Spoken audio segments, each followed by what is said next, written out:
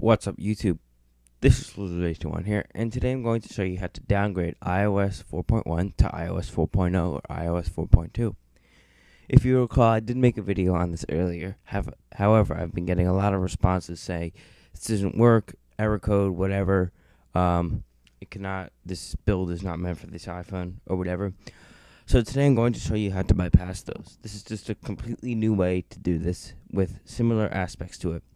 First thing is you would have to have been jailbroken before you've done this.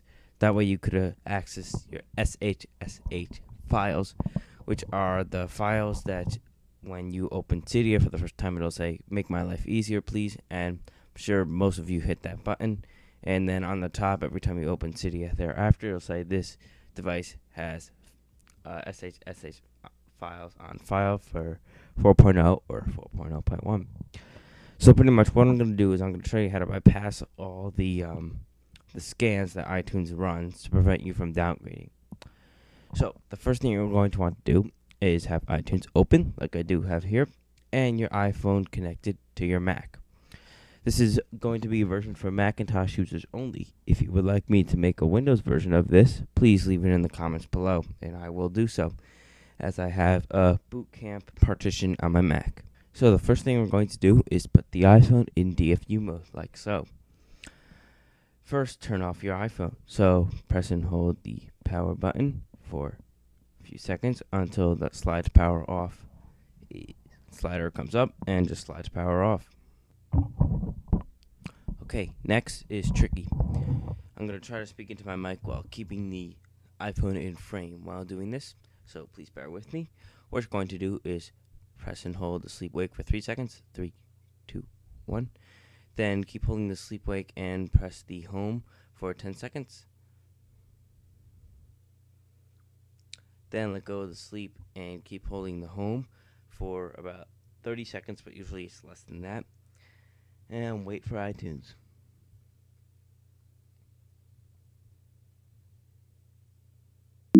Alright, there you go. Once you get that little message up there, you're good to go. So iTunes has detected iPhone in recovery mode, even though it's DFU mode, but whatever, same thing. Next thing you're going to want to do is navigate to the Finder. Alright, there's the Finder there. On the top, you'll see a little file menu, whatever, that says Go. Click on it. Click Go to Folder. Type in /etc/ then hit Go. I'm going to change this to the list view just to make it easier for you guys. And I'm going to maximize that and make it a little bigger. You're going to want to look for a file called hosts. And just host, not host.equiv, just host. You're going to right click on that file and you're going to click open with. There we go, open with TextEdit. Alright, so it'll come out with all this stuff here.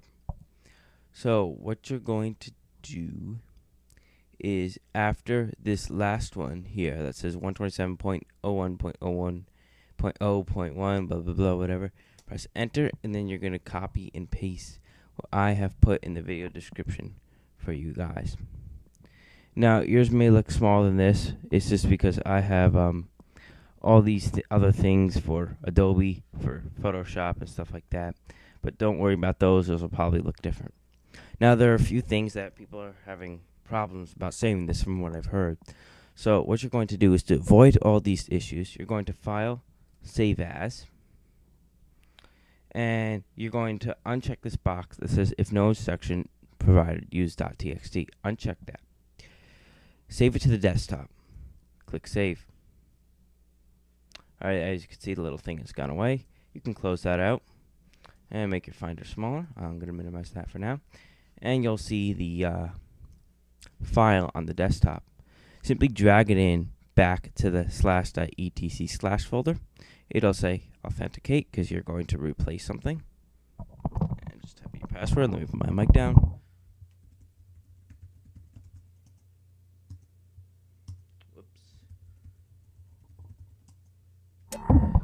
Alright, and I'm just going to clean that up there. Beautiful. Okay, now next thing, you're going to want to have a iOS 4.0 or iOS 4.0.1 IPSW. I will put the links to those in the video description. And now you're going to option click the restore button. So click option and then click restore. This menu will come up, and I'm going to click iPhone 4.0.1. Click choose, then hit restore.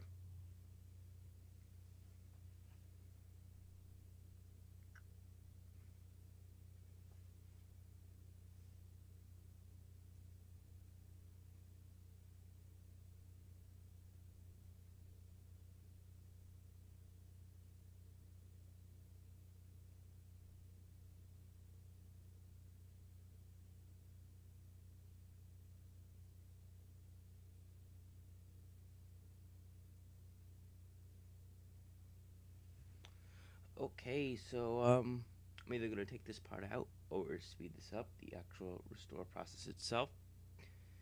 So I guess you guys can just sit back, relax, or enjoy the jump cut.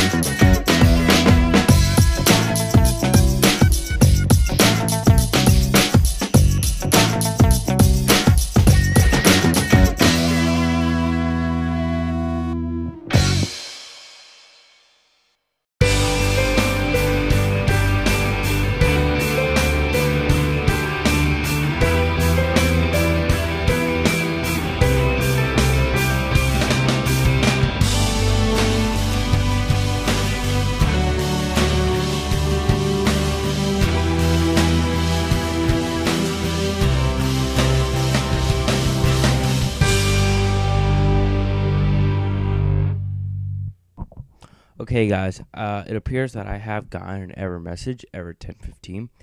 However, there is a way to bypass this message, as this video is about bypassing those annoying errors. No, thank you. iTunes has detected iPhone in recovery mode. You must restore. No, I do not need to. I found this pretty cool software called RecBoot, and it pretty much takes your iPhone in and out of recovery mode.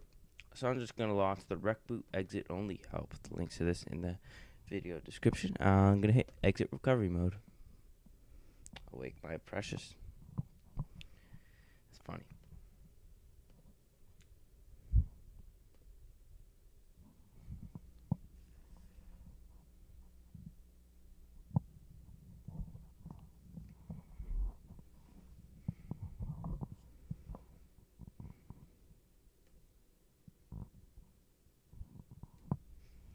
I'm going to wait for it to boot up now.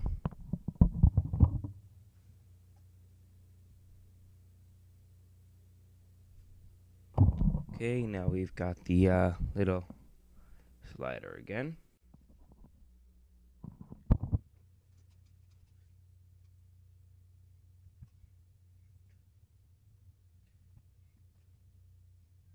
Okay, and here we are at the activation screen. And this is where if you do have a SIM card, you can definitely activate. However, because I kind of don't, I need to hacktivate. So, might as well do that live with you guys here as well. So, I'm actually going to do this the classic way with red snow.